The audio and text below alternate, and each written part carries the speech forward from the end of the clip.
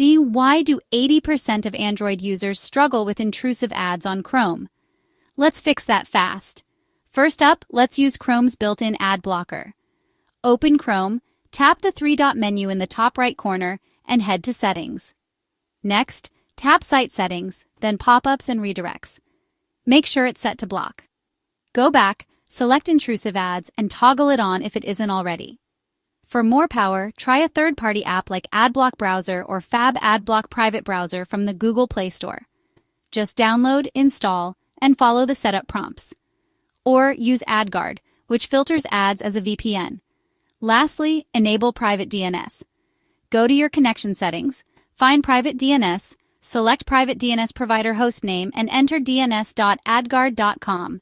Save and refresh Chrome. Remember, Chrome extensions don't work on Android, and some apps might need manual installation.